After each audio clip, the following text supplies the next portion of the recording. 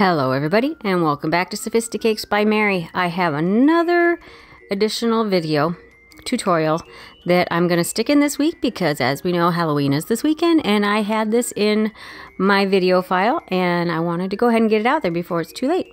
So what I did for this tutorial is I'm showing you how I made these Halloween Cakesicles. So if that sounds as interesting, stick around. We'll get right to it after the intro.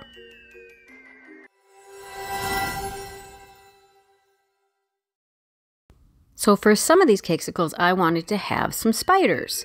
So I have this little spider mold. It's a silicone mold that I got on Amazon. And I'm just putting a little bit of cornstarch inside of it and tapping out the excess so that the fondant does not stick. And I'm just using a little tool, a little fondant tool that I have to kind of push and manipulate that fondant into the mold. This is a very intricate mold. It's got some little tiny parts in it that are kind of hard to get in there unless you manipulate it with a tool. So I highly suggest getting one of these for these smaller molds.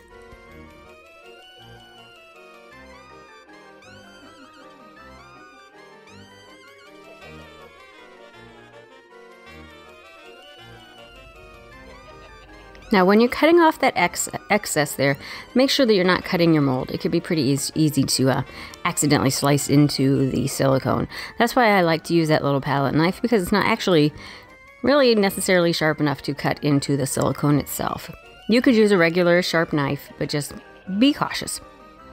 And stick it in your freezer for about 10 minutes until it firms up and you can see how much easier this is to pop out. This would be hard to pop out if it wasn't cold from the freezer. And when you get them all done, I just used some luster dust, some gold luster dust, and I just used a fluffy brush and just brushed it on, just kind of pounce on the fondant to get the gold to stick to it. You could add a little shortening onto the spiders if you prefer to get it to be a little bit more shiny, but either way works.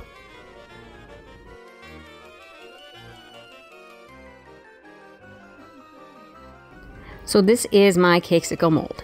It is an extra large mold. I found that when I was researching which size I wanted, that some of them are a lot smaller than you think. So make sure that when you are looking to buy them, if you're looking to buy them, I got it on Amazon, that you go for the extra large if you're wanting a more substantial mold.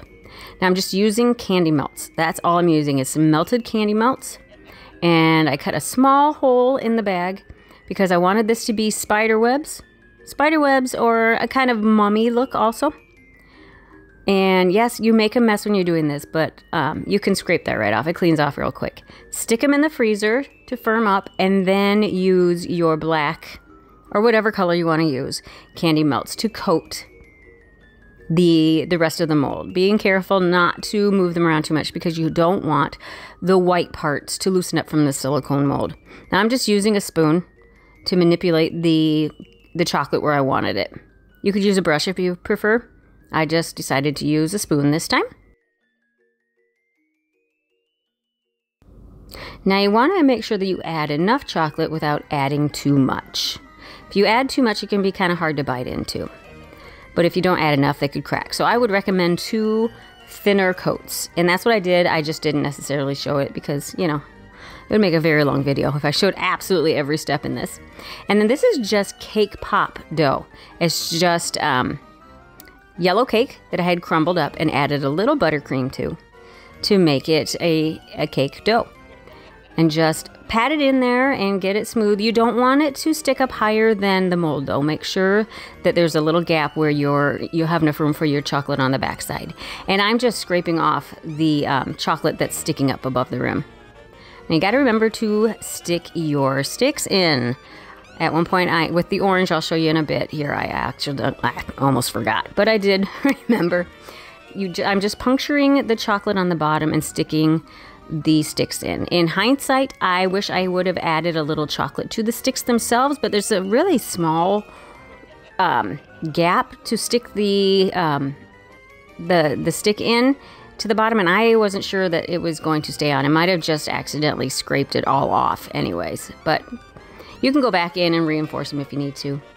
Now just put some more of that melted chocolate on the back And I just kind of tap it to get rid of air bubbles and remove the excess. Stick them back in your freezer for another about 10 to 20 minutes. 20 minutes to be on the safe side until they are completely cooled off and solidified. Now just gently coax them out of the mold. I like to kind of pull the mold away from the sides of the cake pops before I try to pull them out, just to kind of loosen it up. And push it from the stick out. That way you're less chance of pulling the stick out of the bottom. And then I'm just doing the same here. I'm just removing the excess before I pull it out.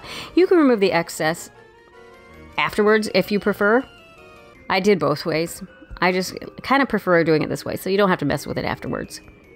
And isn't that neat how the white is more of a, I guess, it's just cool. I just like the spiderweb effect there. And then I did the same thing with the orange and the green.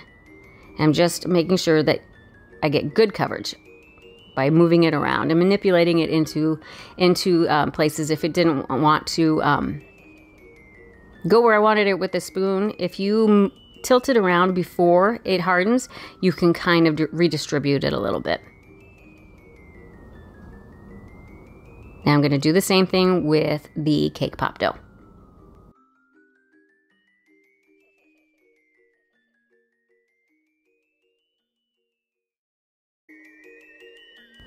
And here's where I should have been putting the sticks in, but I got so wrapped up in the candy coating that I forgot. That's why the orange ones weren't as smooth as I would like them to be, because I did end up having to go back and put the sticks in, and I didn't have the time. I didn't do it in the proper order, basically. With the green ones I did, and I cleaned up those edges. The orange ones turned out fine. I just had to do a little bit more work after they were cooled.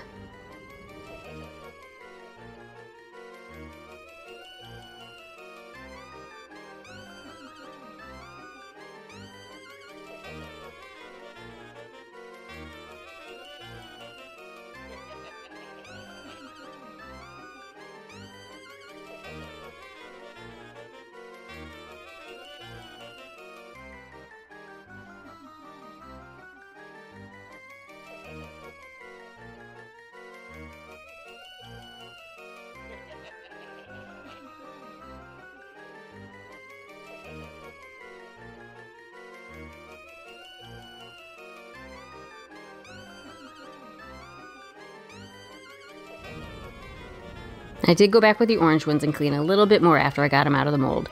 Just with my little tool there, just kind of scratch it off. Now I'm adding some candy eyeballs. I just got those at the store as well. I didn't make those. You could make those if you wanted to with fondant and an edible pen or black fondant in the center. You could even use black food coloring with some Everclear and a paintbrush to paint that on. But, you know, you can buy them, so why not? And I'm just attaching them with some more melted chocolate. Then for a change of design, I wanted to do this, what would you call that? I guess it's a drizzle. I drizzled it with the chocolate, cut a small hole in the bag, and just move your hand back and forth. Start and end off of the Cakesicle though. That way you get straighter lines. And then I just used the sprinkle mix that I had purchased with the Halloween colors in it. And I wouldn't do more than 2 at a time because your chocolate's gonna dry and cool really fast since your Cakesicles are cold. So you want them to stick. So go ahead and do 2 at a time would be my suggestion. Unless they're already room temperature, then you still need to move fairly quickly, but maybe you could do 4 at a time.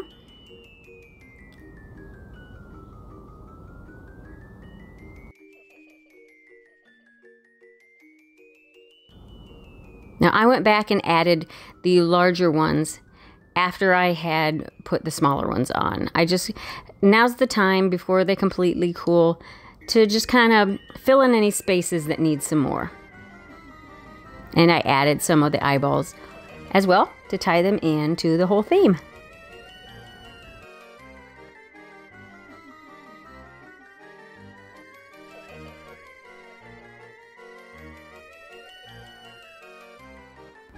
And there you go, guys.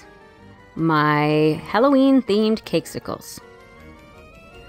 Now these are not small. You could actually share these. They're big enough to share. I hope you like what you saw. And if you did, please like, subscribe, and share, and comment, and hit the notification bell. I am noticing that 72% of my viewers are not from subscribers. Get to it, guys. So I hope you liked it, and we'll catch you on the next one. Thanks, guys. Bye.